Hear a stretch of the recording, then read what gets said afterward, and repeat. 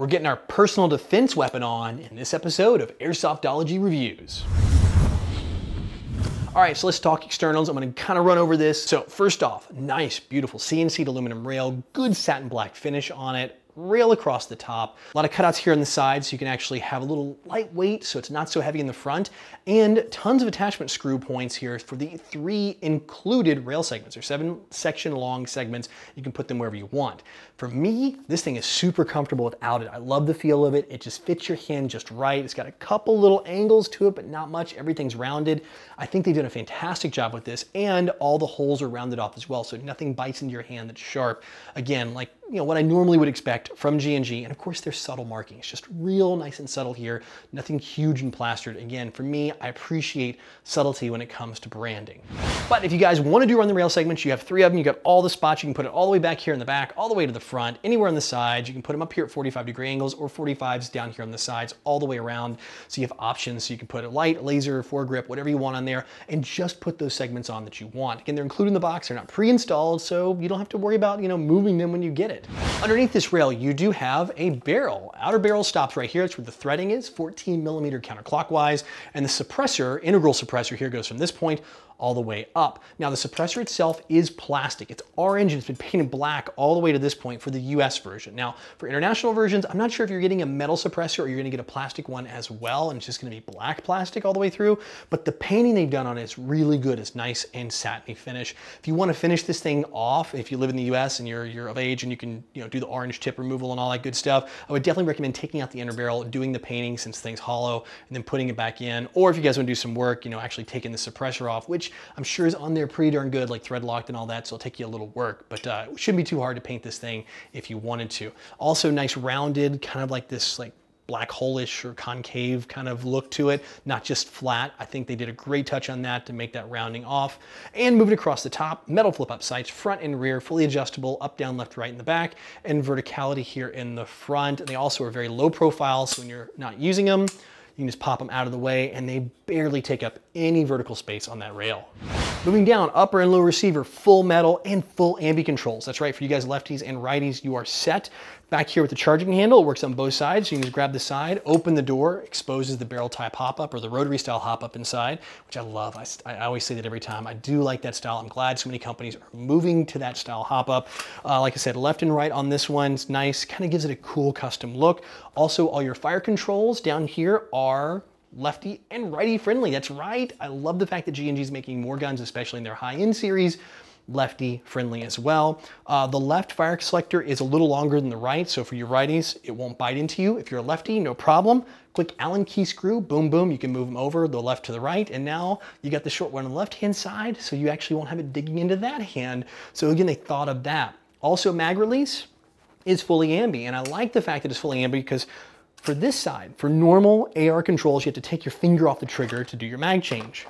What I like over here, because the button's right here on this side, you just press it with your thumb. It's a one-handed mag change. You can leave your finger on the trigger, reach up and pull the mag out and do the mag change.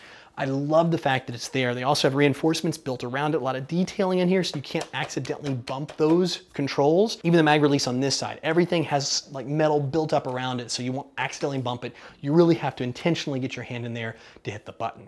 Rounding externals, you do have that magazine like we talked about a second ago. It's 300 round, high caps included in the box.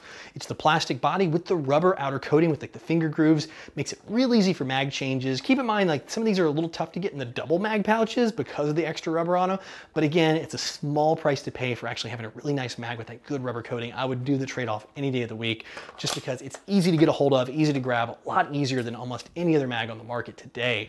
Also moving across the bottom, you have an oversized trigger guard here, extra beefy and curved outwards. So if you have gloves or any like really big hands, it's nice and easy to get in there. And here on the grip, it's nice finger grooved. Again, it's ambi, so there's not like a thumb rest just for one, like just for righties. So it works for both. And of course, the bottom, you have your motor adjustment plate down here, nice big heat sinks to keep everything nice and cool.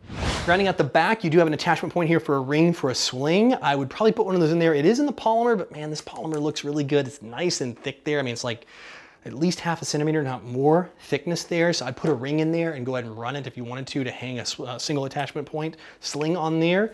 Also, spring-loaded PDW stock. Now, this is what makes a PDW a PDW. I think that, and for me, that integrated suppressor. The suppressor lives inside the rail. Press both buttons simultaneously, pops that up, lets it spring out, and you can pull it the rest of the way. It is nice and curved here in the back. It's also rounded, and most PDWs, they just put this little flat plate and it's not comfortable. This one is very comfortable because they rounded it, they curved the edges, and they put some like aggressive little texture on the back. They've done a very good job to make this thing comfortable to use, which is one of my biggest complaints about a PDW. But the biggest complaint is the battery compartment. So the battery compartment itself is back here, and this is where I'm usually giving you bad news. So in this one, it's a single button push. It lets you pull off this plate. The plate actually, unless you really wiggle it out, will stay here in the groove, which I like. So you can actually just pull it out of the way. You won't lose this end cap, which is super important to hang on to because that's where the spring loadedness is. For the stock, if that's a word, spring loadedness. Inside you have a Tamiya connector and a fuse inside, a blade type fuse, like a car style one, the actual blades. So you can swap it there if you need to, easy access. And here's the good news, the stock is extra long. It's a little longer. Most PDW stocks stop right here. That's where a PDW stock, they give you a good 1.5 inches more space. What that 1.5 inches gets you is the ability to put an 11-1 or a 7-4 lipo in here, no problem, like a buffer tube style, like a stick kind. There are plenty on the market that will fit down here. Obviously test it out, make sure it fits before you go and just think you have one at the house, but most of them are going to fit. Your smaller ones on the market are gonna go right in here, which I love. Now, bad news, you can't fit a 9.6 nunchuck, but most people have moved over to lipos these days, and I would say for this, you definitely want to, especially considering the power and the performance on this high-end gun. We're gonna talk about all that in internals right now. All right, so under the hood is what you'd expect from the high-end G&G, especially in 2016 and on. 8mm bearing bushings, all the reinforced internals, their piston, their gear set, everything in there is their top of the line components. Also in the front, once you move on up here, 603mm type bore inside of here. It runs all the way to about there. It's a little shy of it, which I do like. It free floats, but you're not gonna have any issues. The hole here is plenty big. I had no problems in my test with any BBs bouncing around the inside of the suppressor. Everything shot very well. In fact, I'm gonna show you a little bit of the shooting test here in chronos right now. So this being called the CQB gun, it's a good thing it doesn't shoot too hot. In fact, it shoots perfect. If you guys are gonna be playing indoor or out, the numbers are right there where you want it, and the rate of fire is definitely there, and that's thanks to that 25K high torque motor that's in the grip here on the gun, pushing those gears, those torque gears, and everything inside of the mech box. Also, fear not, didn't mention this in internals either, if that number is a little low or a little high for you, for your field, it does have a quick change spring system, so you can make those adjustments. Again, you gotta take it out of the shell, you gotta actually get the mech box out of the receiver, but you don't have to open the mech box up to make those FPS changes. For those of you that are a little averse to making those changes, it is super easy and you'll have no problem, and a lot of times it'll save you having to take this thing to a tech and pay a few extra bucks to make it happen. So if you've been holding out for a PDW, and I personally have just because of the two issues I discussed earlier, the battery storage and the comfort of the stock, definitely take a look at G&G's new PDW15 CQB version. And if you guys want to pick one of these up, I'll as always have a link in the description below so you guys can check it out. But keep in mind, this is also a premium gun, so you are going to be on the higher end. So, you know, if you guys are looking for a budget gun, this may not be in your ballpark, but you do get what you pay for. And in the US, you're looking around $320-ish US, give or take a few bucks. But like I said, just those few minor changes do make up for that really nice price tag.